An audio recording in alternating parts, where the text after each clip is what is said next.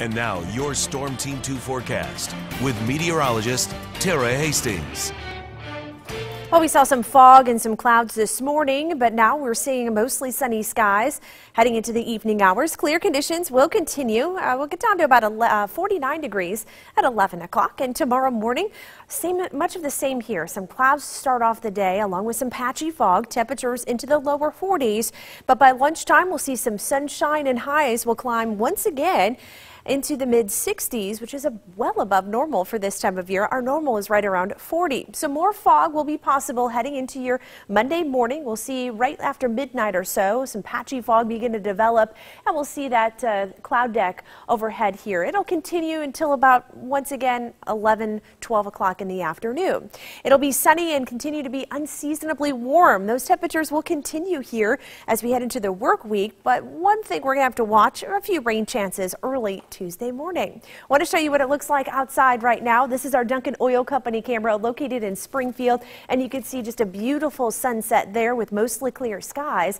And right now we're seeing mainly clear conditions, just a few high-level clouds drifting in right now. No rain to speak of either, but I want to show you what happened throughout the day today. We had that thick deck of clouds overhead, cleared first in the northern half of the Miami Valley, where we saw temperatures in the 60s, but for us here in the Dayton area, the clouds hung on just a little bit longer. We only got up to about 59 degrees, but we're still at 56 in Troy. Not too bad. Still pretty mild. 55 in Eaton and 54 right now in Wilmington.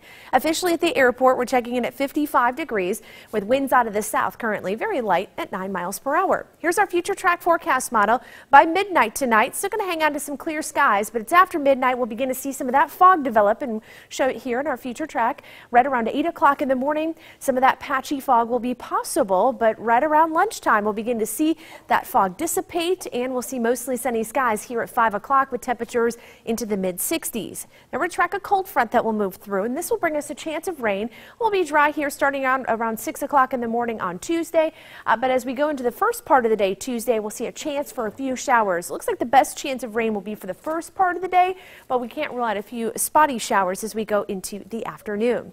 Your forecast tonight: down to 41 degrees with a few clouds around, patchy fog developing after midnight. Tomorrow morning, some fog, otherwise sunny skies and warm. We'll get up to 66 degrees. In your Storm Team 2 7-day forecast, some showers will be possible early on your Tuesday. Otherwise, temperatures another warm day, up to 65 degrees, 66 on Wednesday.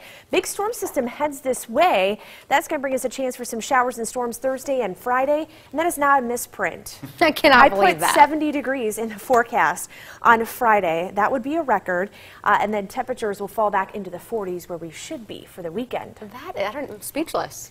Well, 70s, February. It can happen.